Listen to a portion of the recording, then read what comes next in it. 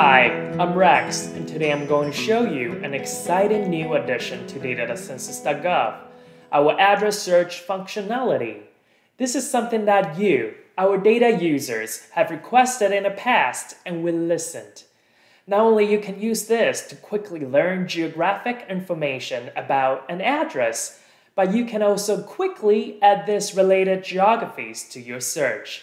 Let's go to data.census.gov so I can show you how. When you go into data.census.gov, click on the locator icon found near the end of the search bar. This opens the panel where you can enter the address. For this example, let's use 602 South Main Street, Joplin, Missouri, 64801. Note that abbreviations are allowed. Also, in many cases, you can leave either the city, state, or zip blank, but not all three, and still locate the address. Once the address components are entered, click on the search button at the bottom of the panel.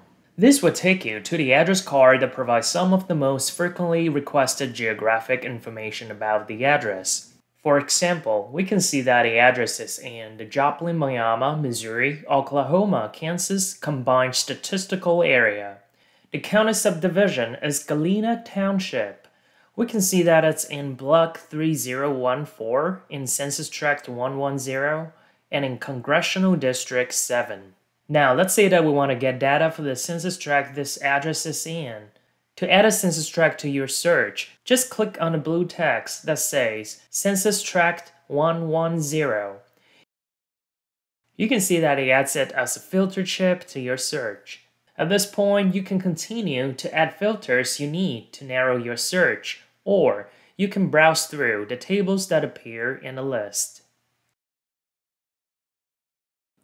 I hope this has helped you learn about the address search functionality. Please try it for yourself and let us know what you think. For more guidance on using data.census.gov, please see our resources page at the link below. Thank you, and have a wonderful day.